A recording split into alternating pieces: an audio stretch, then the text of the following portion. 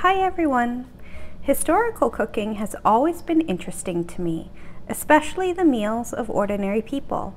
Many years ago, I discovered the YouTube channel Cooking with Clara, a 98-year-old grandmother who lived through the Great Depression. She recreated the meal she ate growing up. I enjoyed her channel so much, I was gifted her cookbook. I will spend the next 3 days cooking from Clara's cookbook. So please join me as we recreate a 1920s Great Depression meal plan. Breakfast during the Great Depression was simple, cheap, repetitive, and rarely included meat. Multiple loaves of bread would be baked on one day and eaten throughout the week. The most simple breakfast you could have was bread, butter, and a cup of coffee. So here we are making Ma's Sunday bread. I'm just going to be making 1 loaf of bread since that's all I'm going to need. First of all, you take some flour and you pour it into a bowl. Make sure you dig out a well in the middle of the flour. You add in the yeast, the water, and the olive oil, and you mix it together with some salt. When it's all combined, you use your hands to knead the ingredients together. It normally takes about 20 minutes of kneading before it is done. Clara says you should think about someone who you're mad at while you're doing this. This will help the time go by faster. When the dough is all kneaded together and is in a springy texture, you put it in a bowl and you're going to cover it with a damp kitchen cloth and let it rise for an hour.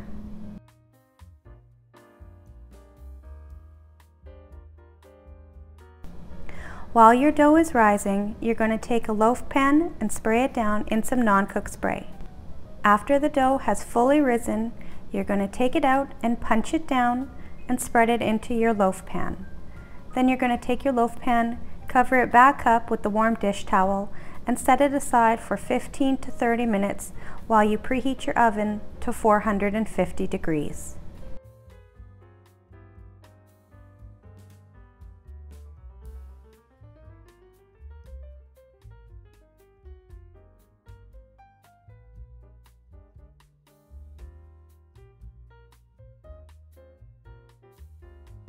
After your dough has risen, you're going to want to take a sharp knife to cut in a small slit across the top. Make sure not to go too deep. You only want to go about 1 centimeter or so in. Then you're going to put it in the oven for 40 to 45 minutes until it is fully cooked and the crust is golden.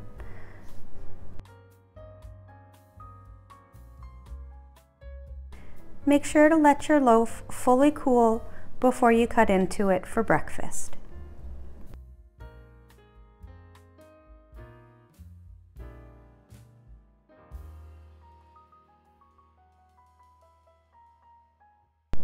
And there we have our simple Great Depression breakfast. Homemade bread, butter, and a cup of coffee.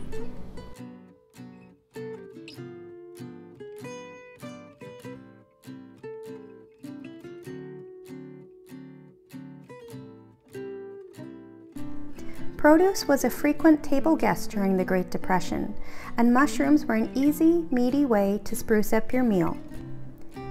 Anyone could head out to the forest to search for mushrooms. However, you really needed to know what you were doing, since there are so many poisonous mushrooms. Clara shares a funny story how her mother thought you could tell if the mushrooms were poisonous by placing a quarter in the pan. If it turned black, the mushrooms weren't fit to eat. I think I'll continue to buy my mushrooms at the store. For this recipe, you need to clean your mushrooms very well. Get a damp paper towel and gently wipe off any dirt or debris that's on the mushrooms. After slicing your mushrooms, add some olive oil to your pan. Once the oil is hot, you're going to want to add in your mushrooms. You can cook them for as long as you like, but I didn't cook them too long. I prefer mine still nice and juicy.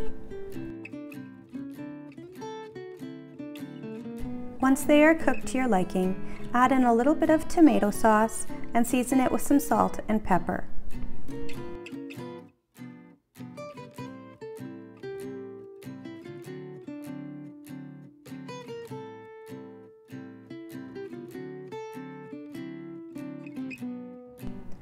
Toss the mushrooms really well together until everything is combined.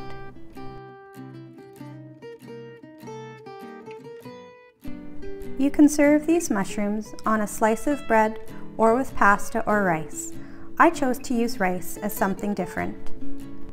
I thought this recipe ended up fantastic. It really almost reminded me of a stir fry that we'd get nowadays. The mushrooms were juicy, the sauce wasn't overpowering, and it went really well with the rice.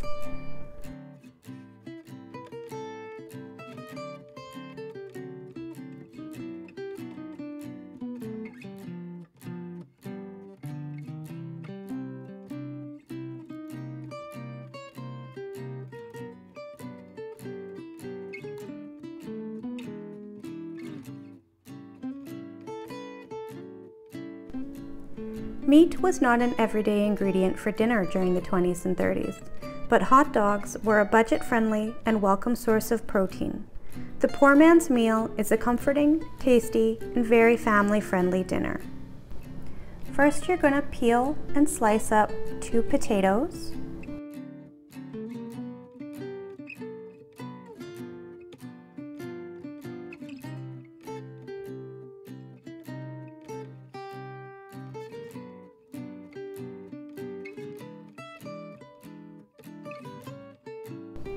Next, you're going to peel and slice up an onion.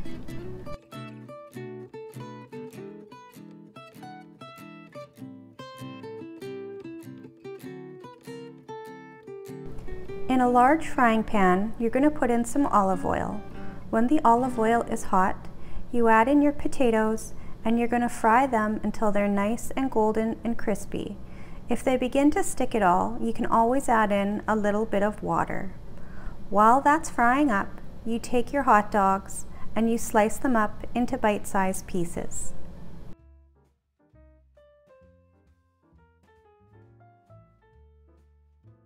Once your potatoes start to soften, you can add in your onions.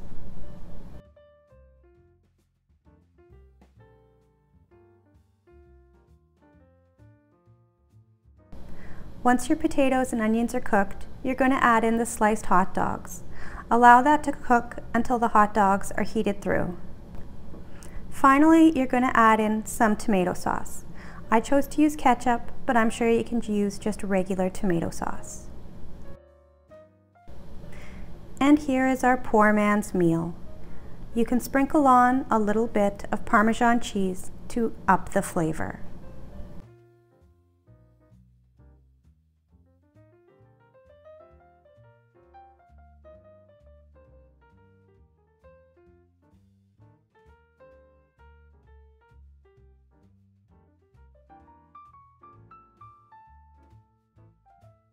I hope everybody enjoyed day 1 of our Great Depression meal plan, and we'll see you for day 2.